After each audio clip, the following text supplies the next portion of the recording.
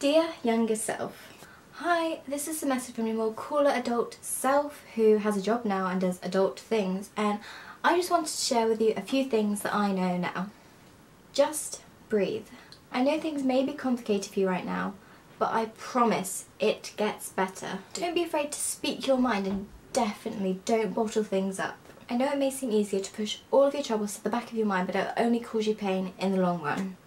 I know right now you're probably feeling very anxious and very alone, but you're not. You're surrounded by people who love and care about you. Lean on them if you need to. Also, don't panic.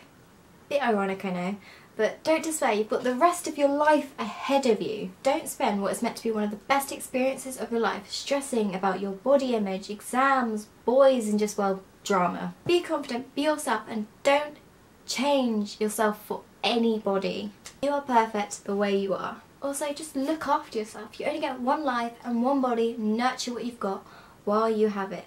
I believe in you, and I know that you'll make it through this tough time. Good luck, young one, and don't forget to breathe. Bye!